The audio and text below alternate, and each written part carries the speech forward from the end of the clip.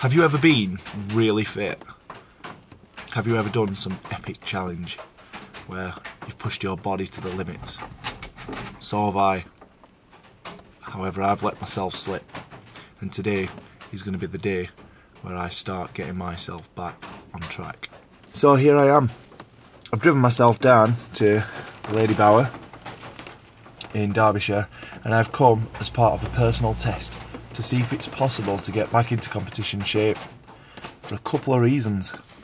First being a 48-hour non-stop walk, and then in September I actually signed myself up for a 50-mile fell race through the Lake District, which I've still got to raise £100 for, as it's a charity place. But first, you might want to know the background behind my own story. My little boy Jack lost his life laid on my lap at 15:10 on the 10th of February. He had DIPG, which is a terminal brain tumour affecting kids. He was given a year, which luckily, given the circumstance, he got. Other than the insane grief and stress and anxiety, disbelief, and the fact that I'm really missing him, we all are. My problem is this: we've lived every day like it's been our last. We've been off holidaying, we've eaten out, we've lived every day to our fullest, we've relaxed, we've enjoyed ourselves as much as possible, and that has started to take its toll. There's been far too much food, alcohol, as I say, meals, eating whatever the hell you want and when you want to eat it, knowing that it's bad for you, knowing that it's bad drinking, knowing that it's bad for you, but doing it anyway because why the hell not? I've stagnated, I'm aching, I'm tired, and I'm unfit on top of everything else. I'm at a crossroads right now. Either I carry on doing what I've been doing this last year, but we all know where that kind of lifestyle would lead us, or buck my ideas up. I get stuck into some healthy lifestyle choices. I've always been a bit of a doer. I like to keep myself busy, and this is my new goal. Hopefully it'll keep me on the straight and narrow, and although it's quite generic, setting myself challenges to be able to achieve. Both of these challenges I shall be using as an opportunity to raise money for Isabel's Appeal. That's just one of the people that helped us out. So as you can see, I need to go from zero to hero pretty sharpish, and I'm starting by walking 16 miles pretty much around the Ladybower with my dog Waffle. I'm going to be walking in sandals because I need to harden the skin up on my feet a little bit, as gross as it sounds, ready for this long 48-hour walk. What a nutter. I'm also going to throw in a little bit of a surprise, which, given the weather,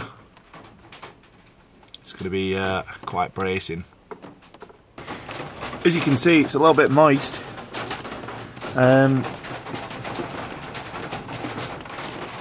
Best get going then. About a mile and a half, 2 miles in. Feeling good. Of course. Not very far at all, is it?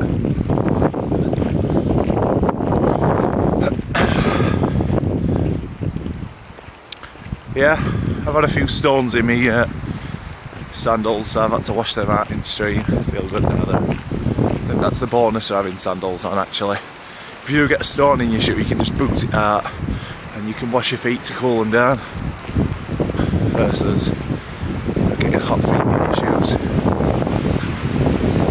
Anyway, onwards and upwards.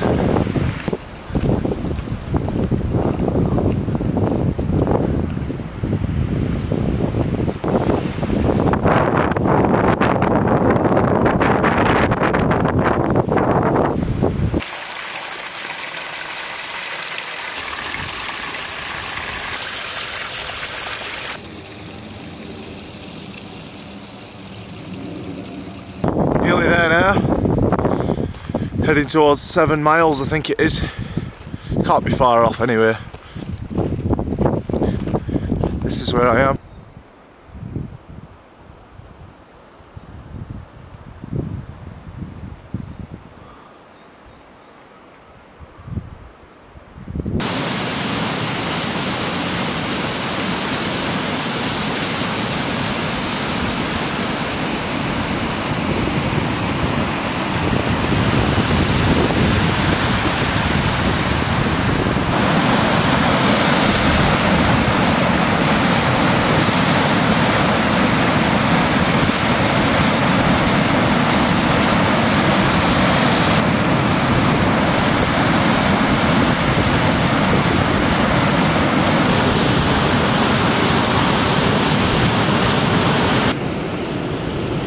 Right, so just a quick update then. I'm at the plunge pool in at the top end of the Ladybower, slippery stones they call it. The diving.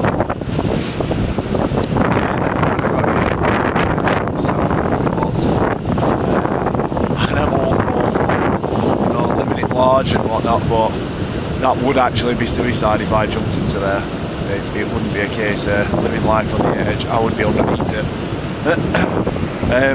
I had a funny idea to get in the water and swish around in the bubbles.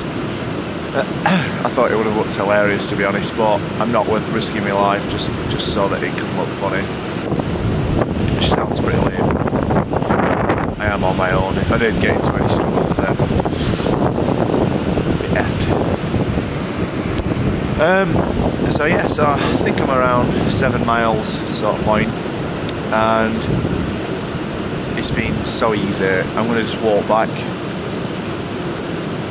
I think I'm going to walk back the way I came, because the other route is all road, and I forgot it wasn't the weekend, so the road's open to vehicles, which means that every couple of minutes my dog will be running off.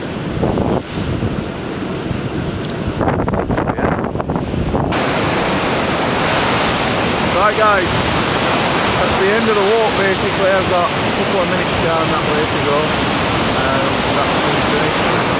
Easy as out, even struggle to slide it. It's kind of just plodded on.